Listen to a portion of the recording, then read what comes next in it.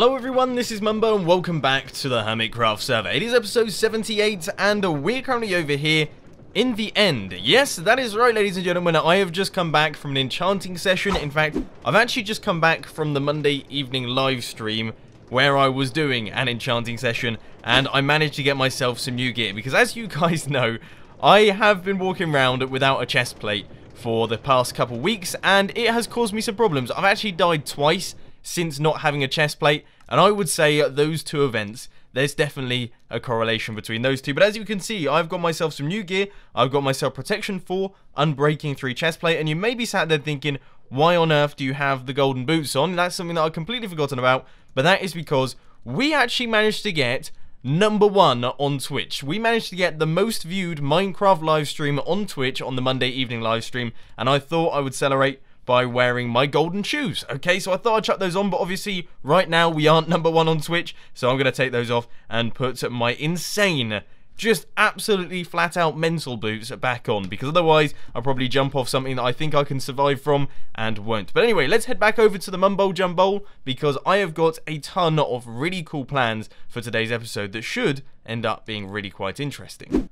But before we begin with today's episode, I just want to mention a couple of things. The first thing that I want to say is that I am currently recording this video on Tuesday. Yes, it is Tuesday. It's around about 5 days before this video actually goes live, and that is because, as you guys know, I'm fairly certain I mentioned this maybe in the previous episode of Hermitcraft, but I'm going on holiday. I'm going on holiday to Portugal. I'm super excited. I'm leaving on Thursday, which should mean that I get the opportunity to play with the snapshot for 1 day, because the snapshot rolls out on Wednesday, and I am so excited for it. Obviously, there's loads of new features being added. That's extremely exciting for someone like me, who loves Minecraft, loves making YouTube videos, and it's just going to be awesome. Loads of new content and things, which is fantastic, and I really can't wait. But it is a shame that I am actually going on holiday the next day, because it means that I'm not going to get like the fullest experience that I possibly could. But hey ho, can't complain, because holidays are pretty good. The next thing that I just want to mention is the fact that my channel is doing really very well at the minute. I just want to say a huge thank you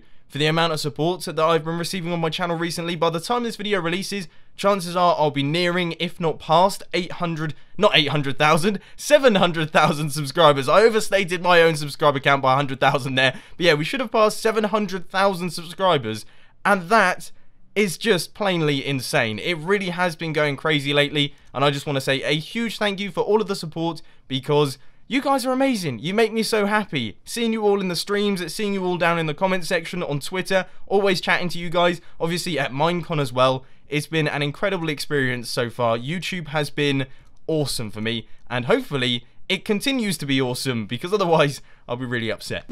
Actually, having said all that, by the time this video releases, chances are we won't have quite hit 700,000 subscribers yet, but we'll be fairly close. At the minute, we're at 684,000 subscribers, and that's on the Tuesday. So, even so, if we are close to 700,000, that's pretty insane growth. It really is going crazy at the minute. I guess it's something to do with summer holidays and all that good stuff, allowing all of the younger people to watch my videos more, and I guess subscribe more often. But all I'll say is that it's brilliant, and it's given me a whole bunch of motivation to make a ton more videos. In fact, speaking of videos, how about we discuss what I'm actually going to be doing today, because we're going to be creating an item matrix system that allows me to transfer items between all of the areas of my base. It's going to be pretty cool, pretty complicated, so let's hop into my redstone testing world. So, I have spent around about the past hour working on this little thing here, which may sound a little bit ridiculous, but I had a few different ideas of how I wanted it to work and things, and that involved quite a bit of fiddling. I was originally going to use minecarts, but I've concluded that that's just silly, and instead, we are going to be using water streams. So, this is the contraption. That is the input chest right there, and then we have this selector panel that goes on the wall, and all that we have to do is we select the location. So let's say this is going to the satellite base, and chuck the items in, and then they will be dispensed out in the correct area. That's essentially it. So that then would transport the items across in a water stream off into the distance over to the satellite base area, and that will sort that one out. As far as getting the items back from that area, if we want them to go back, perhaps transfer items from the satellite to my actual storage system, then all we have to do is we will have to chuck the items in on that side, and they will transfer them into the actual storage area themselves, and it will automatically sort them out and drop them into the storage system. So that is the plan.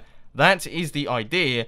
Hopefully it all works in practice, but as far as I can tell, this little system here should do most of the hard work. So, ladies and gentlemen, the foundations of the build are now all in place. We have got all of the hoppers, we've got some redstone lamps, and we appear to have some lag spikes as well. I don't know what it is. Recently, I've just been having the strangest computer problems, and this isn't a computer problem, this is a hardware problem. My mouse seems to periodically disconnect. Did you see? That was a big one there. That's what I'm talking about, okay? My mouse just sort of stops moving, and I think it might have something to do with the fact that I'm using a wireless mouse, which is something that I never ever do, and I always said I wouldn't do it again after my hellish experience with the Apple Magic Mouse. Finally got another wireless mouse, and it still has the same problem. So it's a bit of a pain in the bum, but anyway, that aside, we're going to move on from computer problems, because as you can see, I have started work on the redstone build itself. We've got a few bits going on, you know, nothing too exciting at the minute, but I am now going to start adding in the droppers that are going to be facing downwards there. They're going to be dropping down into the water streams, and now we just have to run the hoppers into them, so that's like that, and final one now, like that. So there we go, we have got all the basics done. Now it is time to start wiring this thing up, and I have to say, I'm a little bit worried, because as you can see, we don't have too much space right here. You never guess who's run out of iron again. Yep, it's me. I've run out of iron pretty much once again. You can see I've got 31 blocks left. That is it. That is everything that I have. I don't understand how I managed to do it. I mean, I know, looking around, you're probably thinking, well, it's clearly because you use quite a bit of iron. But it's just crazy how fast I seem to go through this stuff. Absolutely ridiculous. But anyway, that point aside, I think I have managed to get the selector panel done, and wow, my mouse is just playing up big time now, so this could be a bit of a problem. Might have to whip out my old mouse in a couple seconds, but yeah, let's give it a flick, and that one should have retracted one of the pistons, but it hasn't. Oh, I've placed the redstone torches on the wrong block. Oh, what a spoon. The old mouse is back in action, baby, and it is feeling good. It's feeling a little bit awkward in the hand. I'm used to my Logitech Performance MX mouse, which is an insanely comfortable mouse, and I've just gone back to an old Logitech mouse, which is nowhere near as comfortable, but it feels accurate. Like, it feels like I could do some serious first-person shooting here. It feels like I could really pinpoint things, which is quite a nice feeling, so I might stick with this for a little while. But anyway, the redstone is now done. I've fixed everything. Look, flick this lever, and oh, are you kidding me? Are you actually kidding me? It doesn't work, does it? That didn't work. Why did that not work?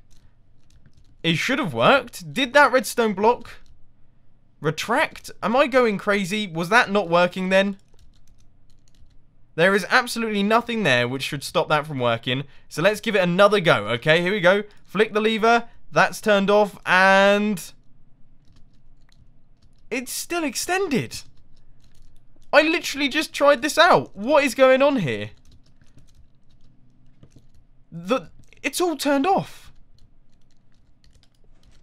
What? That's the strangest kind of bud I've ever seen in my life. There is nothing bud powering that. Well, redstone has just confused me for the first time in a very, very long time. I've never seen that before.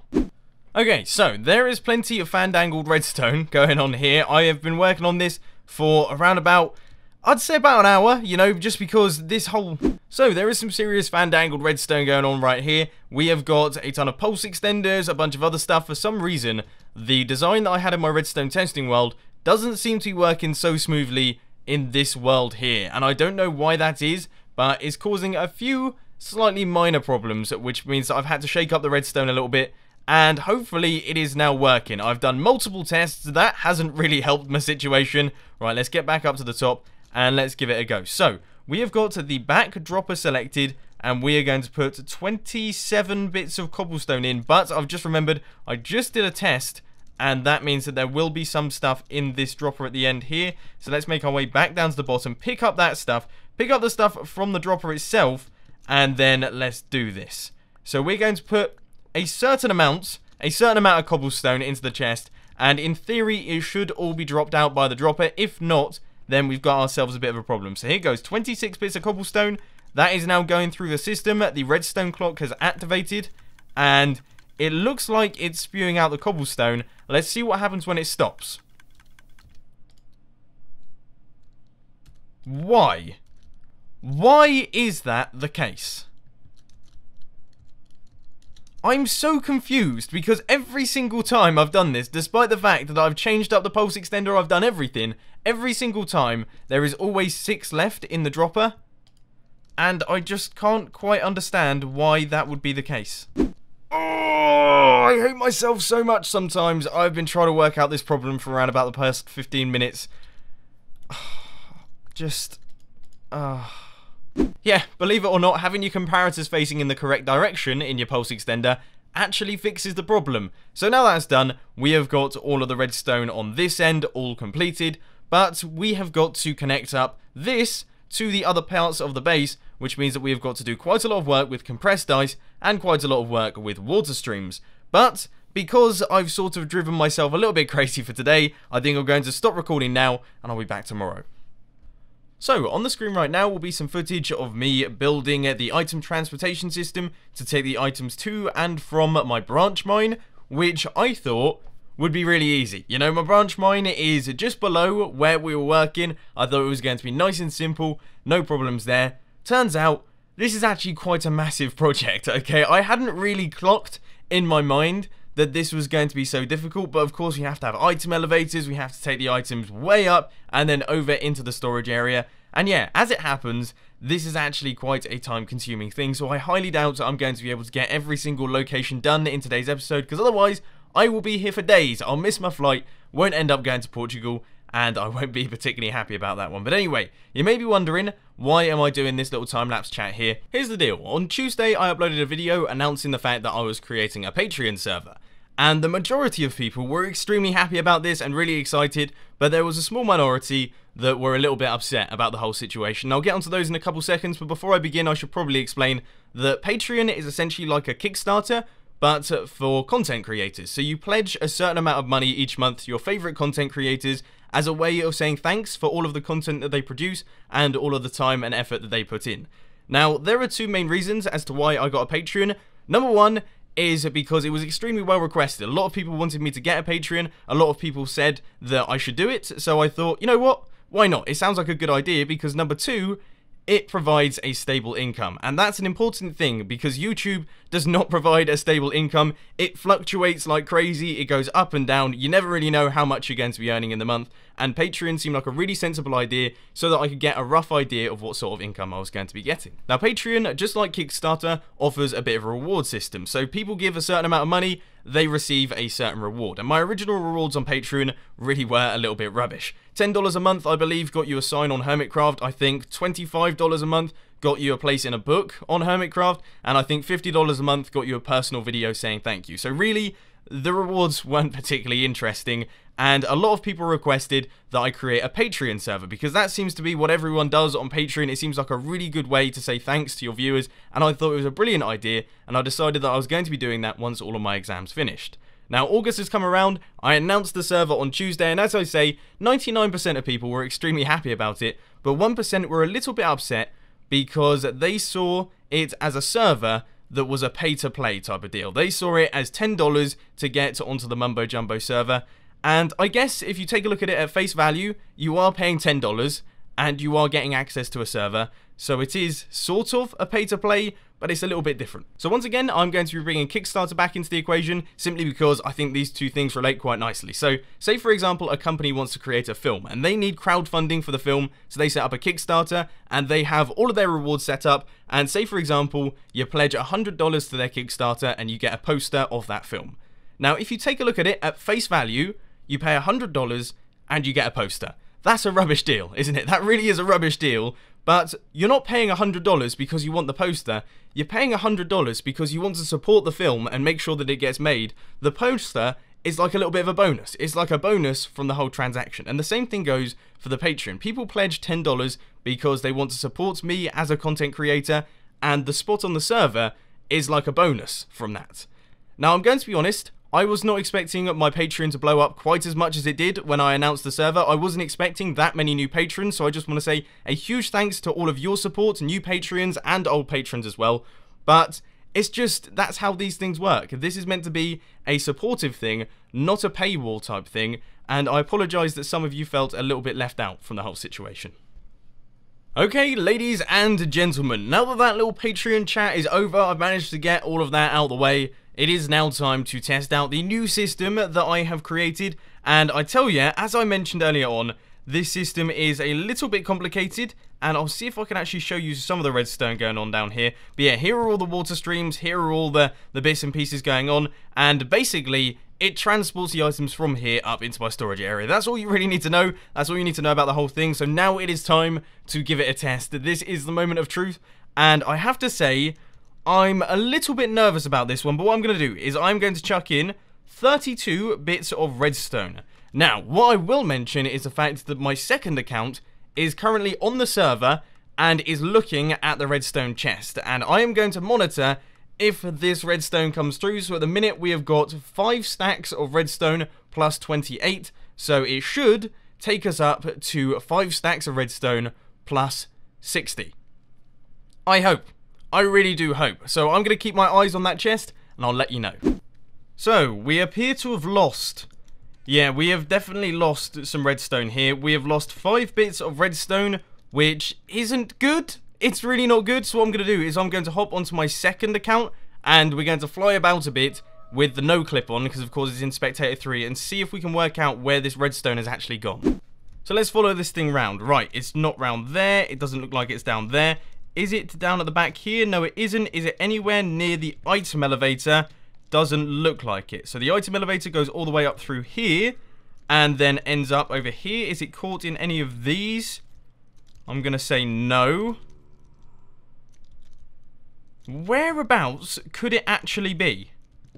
It's not down here. It's not in any of these areas. It's not fallen into that block. Has it got caught up in the hoppers? No, there is absolutely no sign of redstone around here, unless the item elevator on this side isn't working properly, in which case... Oh my word! This item elevator isn't working! I have been throwing items into this, and the item elevator isn't actually working anymore. What's caused that to happen? Why is that broken? Is it not set up correctly? Oh, wow, okay, that's a big problem. We're going to have to sort that out right now, because otherwise I'm going to lose huge numbers of items. Blimey. Right, so I am just in the process of recreating our little item elevator here. I think, now I have no idea what's caused this problem, and it's maybe a little bit concerned about all the other item elevators that I have around the base, but I think what's caused this is the lack of run-up. So what I'm doing is I'm sort of rotating the item elevator itself 90 degrees, so that it is now going to go out like this, and then the items are going to flow around here and then come in at speed into the elevator and hopefully go up to the top. If that doesn't work, then I don't know, has like Mojang done like a sly patch that's just broken all the item elevators immediately? I suppose it is snapshot day. I highly doubt the server's running snapshot. It's definitely not, because I'm playing on Minecraft 1.8, but I don't know what's happened here. This is the first time this has gone wrong. So we've had the bud problem today, which was a little bit odd, and we've also had the item elevator problem. I'm getting a little bit concerned for Minecraft right now. Okay, so let's give the new item elevator a quick test. Let's see if we can do this. So first off, I will fill up this so that it goes to 64, and then I will just quite simply chuck a full stack of redstone into this chest. So that involves going like that, and like that. And hopefully, fingers crossed, this item elevator actually works. But I'm quite upset, because if that has been broken this entire time, that means that I have been losing a lot of these items. It would explain why I keep chucking in loads of hoppers and they never go through into this chest, or I keep chucking in loads of repeaters and pistons and things and they never end up in these chests. It's because not only do we have 41 items out the back, but also the item elevator isn't working particularly brilliantly. Oh, Minecraft. Okay, I can hear the ticking of a dropper off in the distance, which means that we should begin to start seeing items flowing in. Right, we got 2 bits of redstone, 3. Yep, they are flowing in now. Okay, this is a good sign. We've got a good quantity of redstone coming through. Don't stop at 17. I got a bit worried then. Thought we were only going to get 17 there. But let's take a look. This is tense. This is a little bit tense, because if this doesn't work, I don't know what I'm going to do. I've definitely built the elevator correctly, but it's looking good right now. Are we going to do it? No. No! Where's the last one? Where has the last item gone? No way. No way have we lost one item. Knowing me, I can guess where it's gone. I've probably forgot to place the block over the dropper. If it's actually in the item elevator, though... Right, nope, that's not the case. It looks like it must have sort of fallen out here, maybe?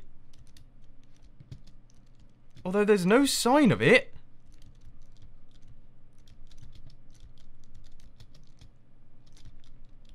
Where is it? Where are all my items going? I definitely put a full stack in, didn't I? I'm not going crazy here. I feel like I'm going crazy.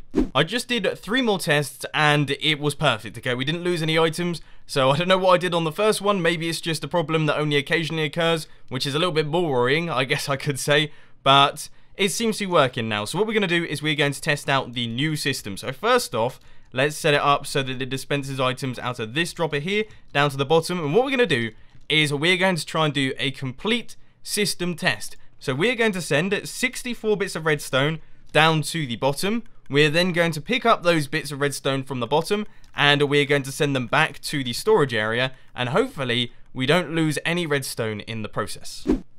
So here comes the moment of truth, and yes! Okay, so we've got all 64 items in the in chest. That means that all of the items are making their way from up at the top down to the bottom. Now we open up the out chest and chuck the same 64 items in there and just hope for the best, really. Hope for the best that they make their way all the way up through that item elevator and then through all the system, through the storage area, then up through another item elevator and back through the storage area.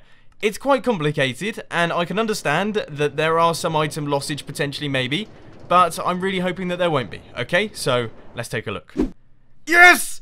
It did it! We've done it! We've actually managed to transfer the items safely and successfully using the new item transportation system. So it went down to the bottom and then we sent it back to the top. So this one section is working. And I'll be honest, in today's episode, I was expecting to get all of the sections done. I wanted to get everything connected, but I had not realized how huge a project that is. That is a big project, and that is something that I'm going to be working on over the next couple of episodes of Hermitcraft. I hope that you have enjoyed this episode, though. It's been a lot of fun. This is a really awesome concept that I want to get working, and perhaps we could even connect it up to Hermit Thrills or something, or Hermit Hills, so we could send items to and from there. That would be amazing, but obviously, at the minute, we're going to be keeping things simple. We don't want to go too far with this one. So anyway, if you have enjoyed this video, please be sure to hit that like button. And if you really loved it, then make sure to subscribe. But thanks for watching, guys. This has been Mumbo, and I'm out. I'll see you later.